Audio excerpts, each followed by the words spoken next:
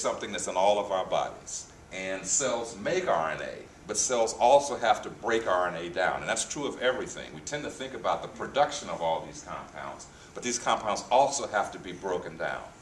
We have discovered that there is a connection between the ability of these organisms to make antibiotics and their ability to break down RNA. And we're trying to understand that connection. Microorganisms can get along without us, but we can't get along without them. They do things that are absolutely essential for human life on the planet. These organisms that I work with grow very slowly. So there have been times, for example, when I've had to do an experiment and I have to go in the middle of the night to take care of it. I have to go in 2 or 3, 4 o'clock in the morning. And that's not fun. And on those days, I say to myself, why am I doing this? But when I get the answer at the end, it's all worth it. Most of the experiments that I do don't work. And most scientists will tell you that. Most of the experiments that I do don't work. But I learn something even when they don't. And sometimes you even learn more from the ones that don't work than you learn from the ones that do. So yeah, there are going to be days when I go home and I say to myself, why am I doing this? But those are few and far between. I think that most scientists, even the ones who are really famous, would probably tell you that in addition to talent and ability, a whole lot of luck goes into that kind of thing. I think it was Louis-Pasteur, you probably heard of pasteurization, the technique of pasteurization to make milk. Well, that term is named after a French scientist named Louis Pasteur. And one of his famous quotes is that chance favors the prepared mind. So you got to be ready, but you also got to be lucky. And one of the things that I find most exciting about science is the fact that I'm doing things that nobody has ever done before. I'm not necessarily going to win any prizes or anything like that, but almost every day in my laboratory, I'm discovering something that nobody has ever seen before. And I find that really exciting.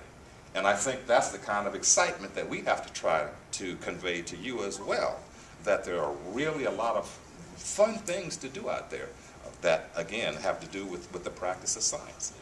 For the last, well, ever since I have been a scientist, ever since I've been a faculty member, I have encouraged and recruited black students to work with me and to try to point them in that same kind of direction.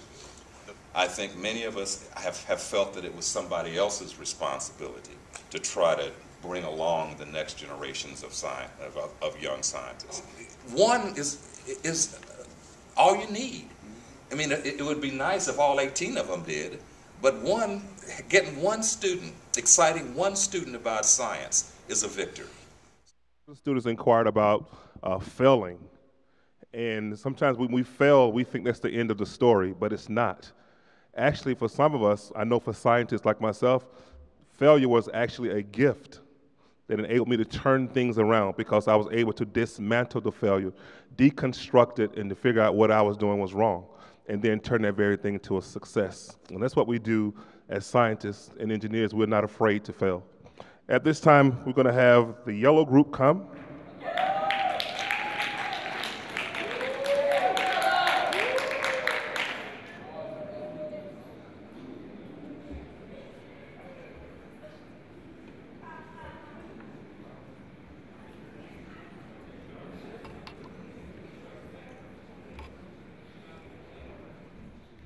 My name is Julieanna Mason from Columbus Afrocentric Early College, and today I learned that science, after you do a whole bunch about it, it pays off in the end. It's just not something, even though you have to work really hard to do it, it pays off.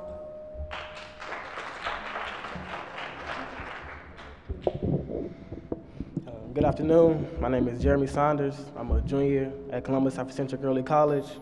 And today was really interesting because I met some inspiring people and they taught me to not get discouraged and keep striving and pushing no matter where you come from or your family background because you can do anything. Thank you. Hi, my name is Christian Spinner. I'm from Columbus Afrocentric. And today I learned that swine flu was and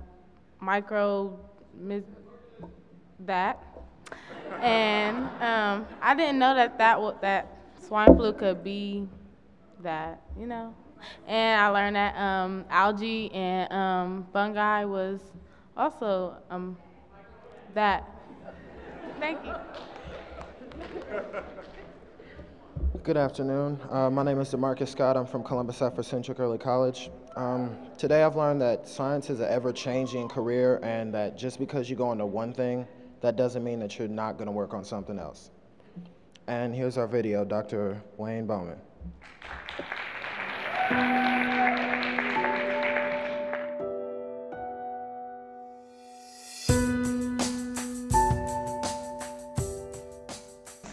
That's an interesting question. I think I always knew that I wanted to be some type of scientist. I didn't know exactly what type of scientist I wanted to be. What does it mean to me to be a history maker? Wow, that's a good question. Well, first, I never realized that I was a history maker. I mean, I never set out to be a history maker. But because I guess I'm a history maker because there's so few minorities that are doing this type of science work.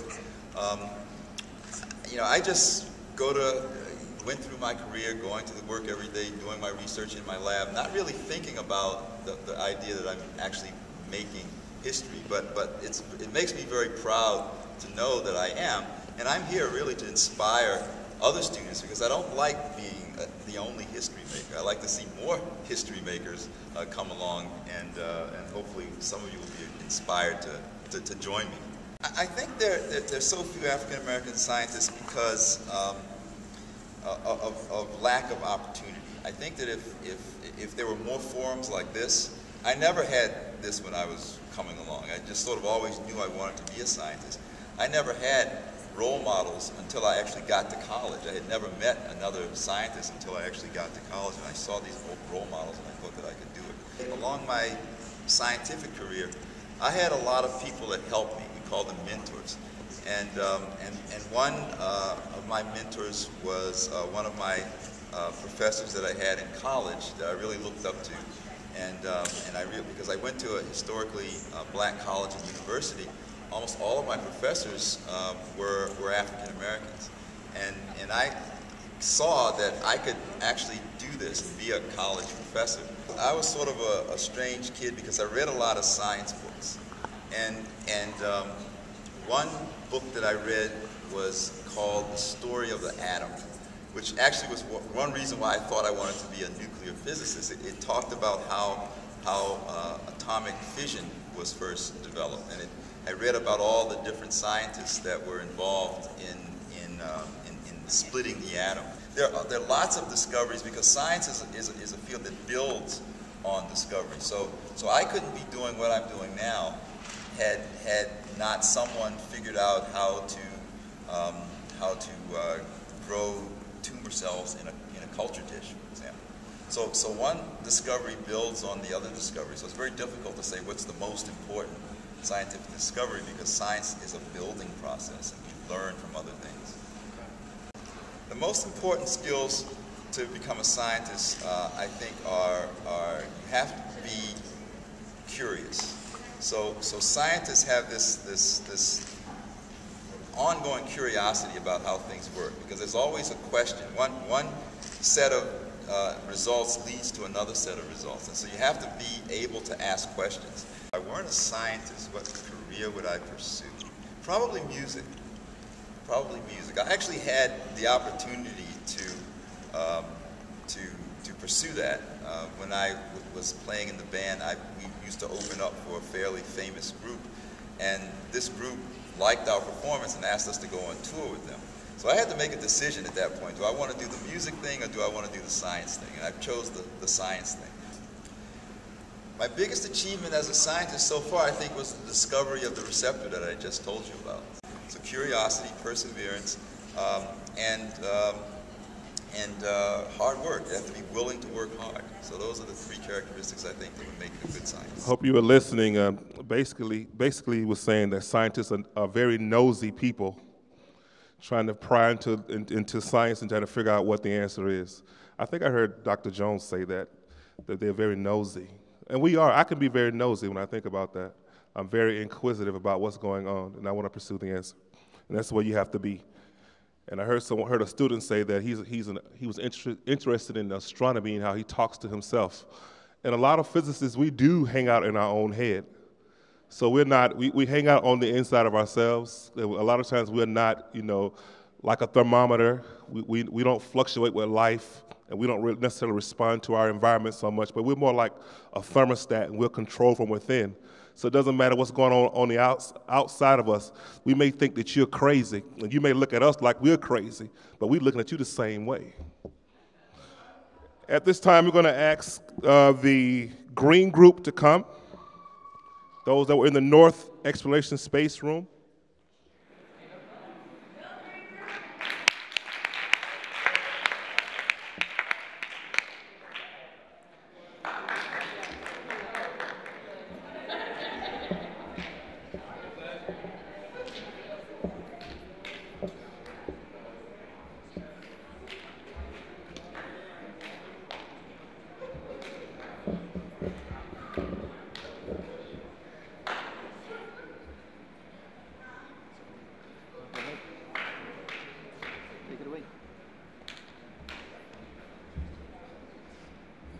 Hi, I'm Raven Ferguson. I go to Columbus Afrocentric Early College.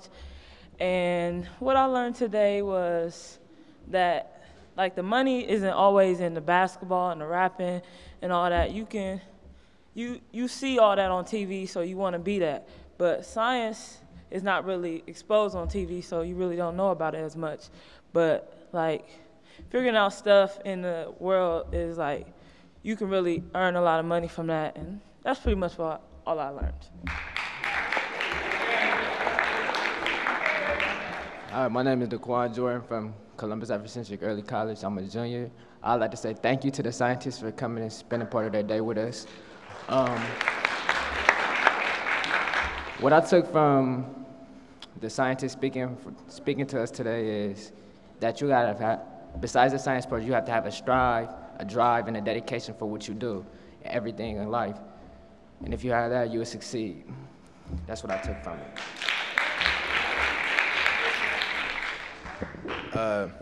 Hello, I'm Christopher Hartway, a student at Afrocentric. I'm a sophomore. And I also like to thank our speakers. But what I learned a variety of things. But ultimately, I learned that no matter where you come from, you could be from the most impoverished situation, like no water, no lights, no shoes, but you can still come out and be on top and be what you want to be. So it inspired me. And this is a video with our talk with Dr. Kwame Osei.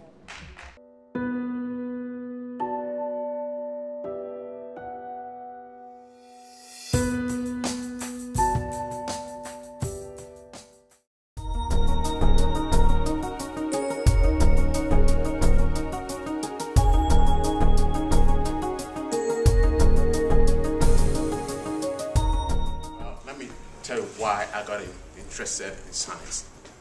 Originally, my name came from African. Kwame. Kwame is a male in my tribe born on Saturday. So the day you're born, you get your first name. My parents never went to school. We were raised in a very small village. You know, you've seen them on the TV before, the African village. No water, no everything, no light, no electricity. So the question, how do you even study? The only way I could study in the evenings was to have either candlelight or a small lantern, which was used by the whole family. And this was in the 50s.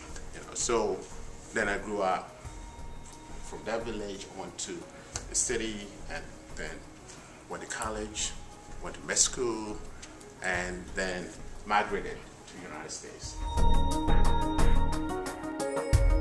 So it's a very serious disease, and what is interesting is that it affects every continent, and most importantly, people of African ancestry are beginning to see more and more diabetes. And we believe that has come about because of our lifestyle. What we eat, how many times we exercise, all the cars we have, sedentary lifestyle, computers, everything. The more active you are, the less likelihood that you're going to have diabetes. So if you are not active, you gain weight, then diabetes will become a friend of yours. But it's preventable. That's the good news, that if you exercise every day, you can prevent diabetes. There are two main types. One is the juvenile onset, 6-year-old, 10-year-old, 20-year-old who has diabetes. Most likely, they have so-called type 1 diabetes, which is the insulin-dependent diabetes. We have another kind of diabetes called type 2 diabetes. This used to be a disease of the older and the elderly. You had to be 50 years old, obese, and you develop that kind of diabetes. Think about yourself. Not only to become a scientist, but whatever you want to be, that you can always achieve. But you have to do a couple of things. One of them will be, you have to have passion for what you want to do. Yeah. Why do you think there's so few African American scientists? Yeah. That part of it has come about because of our historical. We know the slave trade, in 1800s, we have to build our own schools, and we came a long way. So, we don't have a lot where we want to be, but we are not all that bad. I think what we need to do is have mentors. For you to become a great scientist, you need a mentor. You need somebody who can guide you.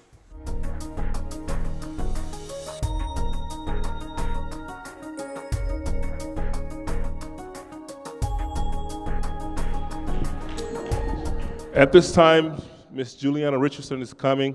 She's the president, founder of the HistoryMakers. Let's celebrate her. Thank you, thank you. Chris, you want to say a few things? I thought everyone did an excellent job on their videos, so you really deserve a round of applause. So Chris is going to just say a few words there. Hello. Thank you. I haven't even done anything yet. That's fantastic. My name is Chris Kustusch, and I'm responsible originally for coming on this project to design the DVD toolkit, which some of you have been working with. And I was asked to stay on and help with the public programming. One of the great things about what HistoryMakers is doing, we've had similar programs like this in at the St. Louis Science Center, at the Museum of Science and Industry in Chicago. One of the things that we wanted to do is to give you an experience of what it's like for us at the HistoryMakers to capture some of this history and put it into a format that other people can appreciate. So for those of you who are on the production teams, got a little taste of what we at the HistoryMakers do is to record history, to record science, to record these testimonies and put them into a format that other people can enjoy and appreciate. So what we were tasked to do, we had production teams, as all of you know, we had production teams in each room, and we had videographers and editors and note takers and things like that. So I want to acknowledge the production teams. Could you guys all stand up who helped on the production teams? You guys did a phenomenal job. You guys did a fantastic job. And I will tell you, you guys did such a good job that in St. Louis, we weren't able to show videos like this. In Chicago, we weren't able to show videos like this. But because you guys did such a phenomenal job, we were able to show all 4 videos. Give your guys selves a great big round of applause. So one of the things you have all learned is that it's not necessarily about all the things that you're saying, but about pulling the best bits, pulling those kernels of wisdom from what someone is saying and putting them together in a meaningful way. And I want to acknowledge all the teams that helped out. I also want to acknowledge the senior editors that were helping. From OSU, Danielle Kopp, who stepped in at the last minute, and Alex Everett. And then from the HistoryMakers, Matthew Hickey and myself, we're working with students to get these videos prepared. So thank you very much. Okay, we just got one more part of the program and we're going to be done. Janet Curtis, can you please come up? The winners of the YouTube contest, we're going to show them. The first prize is $300, the second prize is $200, and the first prize is $100, and they and their families are invited tonight. Thank you.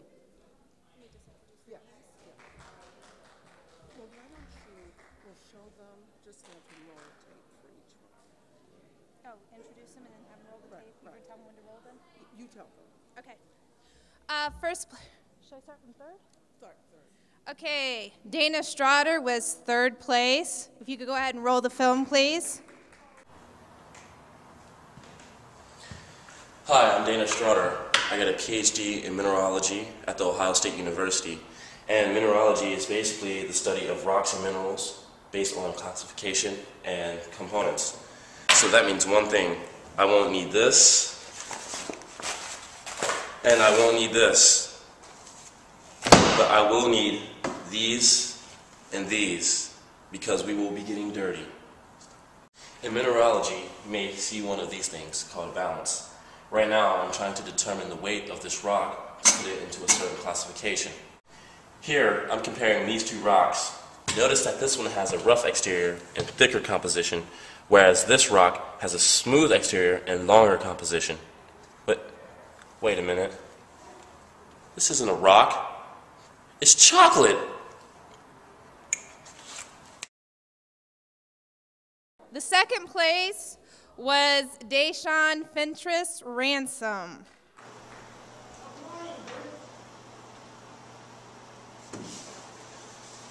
You know how much effect gravity has on things on Earth? Well, I'm not going to tell you about that. But if you find out, let me know. What I will talk to you about is what I do. I'm a chemist, and I study to find cures for diseases, because it's really hurting our population in this world. I got my bachelor's degree from Harvard in chemistry. Then I went to Ohio State University and got my PhD in chemistry. I was born in 1992. I know it's a long time, but hey, I'm still here. These are many of the tools I use daily just to figure out how I'm going to simply find the cure to some of the diseases that I work with. This is a beaker. The ones that look like this are graduated cylinders. Safety is important in these goggles. But the one I use mostly is this here microscope. I have to see what is in the bacteria of the disease. And I was in the middle of finding out one at this moment.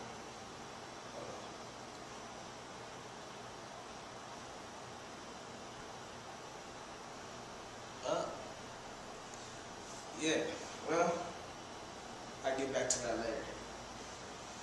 But, hope you enjoy seeing this experience. This has been an experience for you by Deshaun Fentress Ransom. And first place was Kiambra Jones.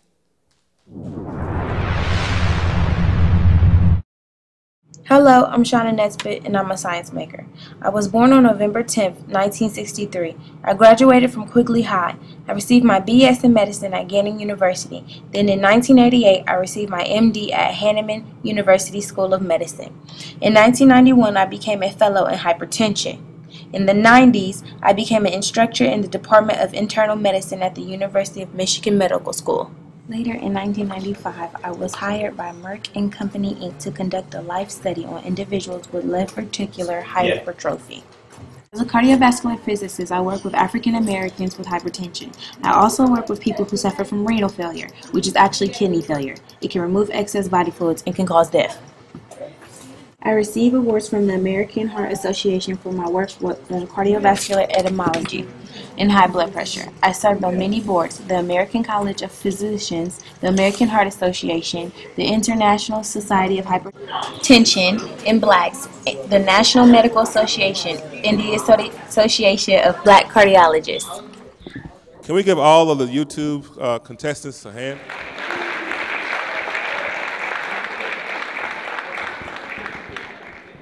And at this time, we want to thank you for your time here. And so we'll see you later on tonight. Have a blessed day.